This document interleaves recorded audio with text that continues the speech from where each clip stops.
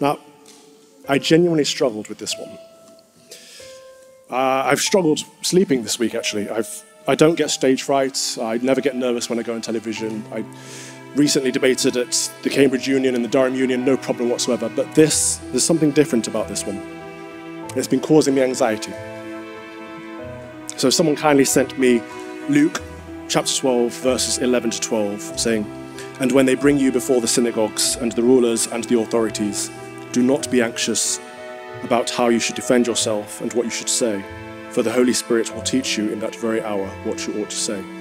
There's a growing number of vocal bishops who want to change the church's teaching on marriage. The result being the spiritual neglect of Anglicans up and down this country.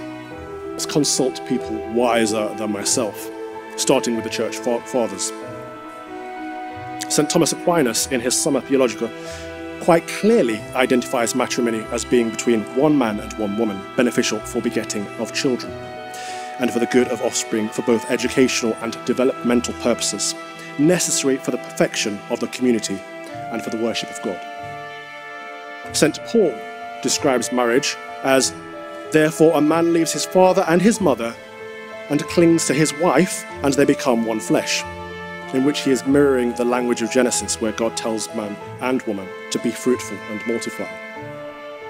Both Aquinas and Paul refer to matrimony as a sacrament, a holy mystery in which one man and one woman are joined together in conjugal union with the potential to be blessed by the grace of God with children, to start a family for the worship of God. But are we really going to suggest that God knew less then than we know now? For either all of Scripture is God-breathed, or it isn't. Either we believe Christ, or we don't. So let's refer to another source, the Book of Common Prayer, one of the Anglican formularies, an authority of liturgy and catechism in the Anglican Church. The prayer book lists 3 ordained reasons for matrimony. First, it was ordained for the procreation of children, to be brought up in the fear and nature of the Lord, and to praise his holy name.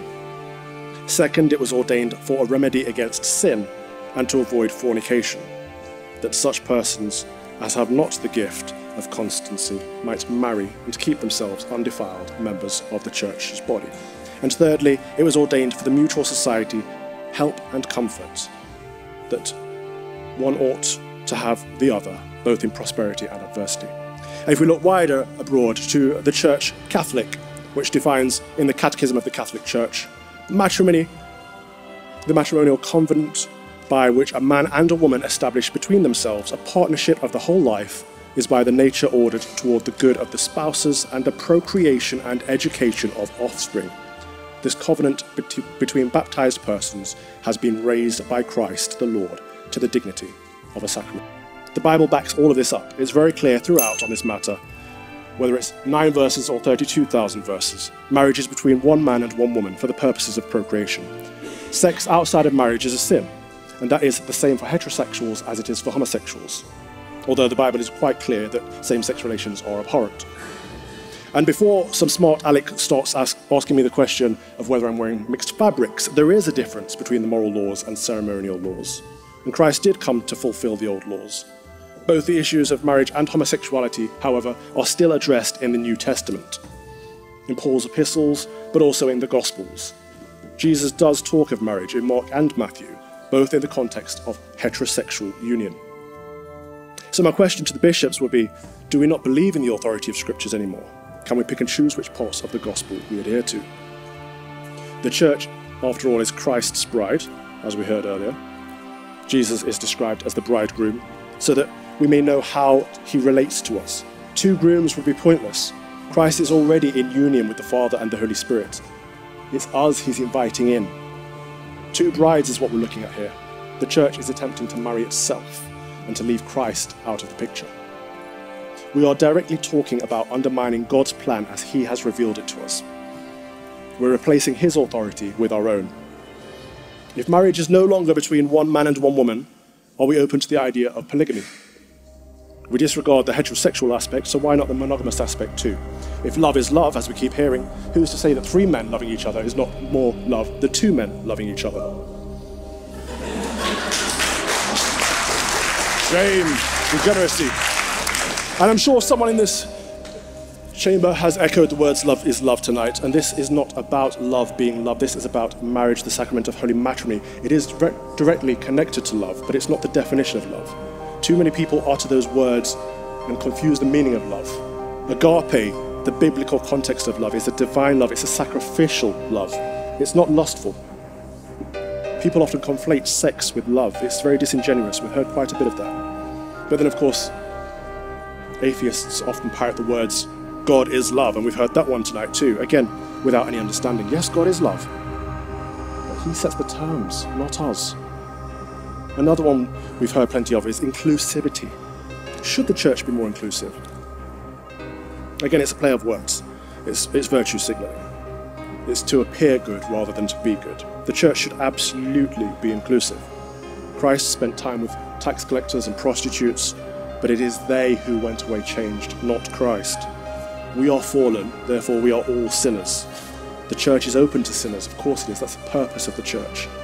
But it should not be to encourage people to continue to sin. Our duty as clerics is to help lead people to Christ, to lead them away from sin, not to embrace it, not to affirm it. I know many LGBT people who live lives in Christ. They abstain from sexual gratification to be closer to God, and it's not easy, it really isn't. It's perhaps not fair, but it is right and it is good. And these people are being let down. I've had people crying, saying, I could have got married, but I did what the church taught me was right, and now the church is saying they were wrong all along. I've wasted my life. As Christians, we're called to be in the world, but not of the world. The trap that we're falling into in this debate is looking at the church through the eyes of the world rather than through his kingdom. In the secular world, we already have equality in law. People can enter civil partnerships or even gay marriage outside of the church, and that's their prerogative. However, the faith is inherently discriminatory. God is discriminatory. He sets conditions on us entering his heavenly kingdom. It is not a free-for-all. We must turn away from sin, repent, and follow Christ. And I want to specify, it is the sin that is the problem, not the sinner. Every single person is loved by God, and God forgives all of us of our depravity. But we have to turn away from our sins and turn toward him. And it seems the panel opposite me has forgotten to separate the sin from the sinner. One can denounce sin while still welcoming the sinner. So as I wrap up, my message to the proposing side is, do not lead us astray. Do not lead people astray. Do not be the wolves in sheep's clothing. Do not be the false teachers that the Bible warns us about. Remember your obligation to defend the faith. Stop teaching about diversity, inclusion, and equality, and get back to teaching about redemption and salvation. This is spiritual neglect. Help people by telling them the truth. Be kind to people by supporting them through those struggles and reminding them that Christ suffers with them. And be compassionate by leading them to Christ when the world tries to lead them away from him. The church is imploding, and the faithful masses have stopped turning up on Sundays, and we are seeing the most rapid decline of Christianity in this country that we may have ever seen. Do not accelerate it with heresy.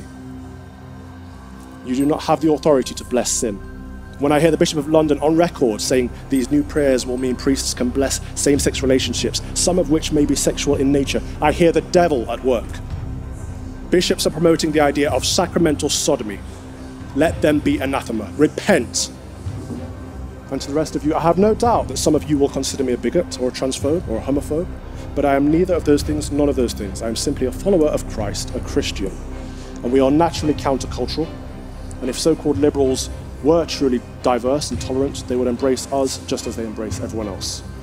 And not right now, I'm just wrapping up. And the point has been made, but the growing Christophobic attitude around this public debate and the ugly level of hypocrisy is that we really see people hold Muslims and people of other faiths to the same expectations that they hold Christians to. Who is calling, except my good friend here, for Islam to embrace gay marriage? Who is calling for the Quran to be updated to modern societal norms? It is the same, mind your language, it is the same patronizing attitude of people that treat other faiths, patronize other faiths while being intolerant towards Christians at the same time. It's a shame, but in the words of St. Athanasius of Alexandria, if the world is against the truth, then I am against the world. Thank you very much.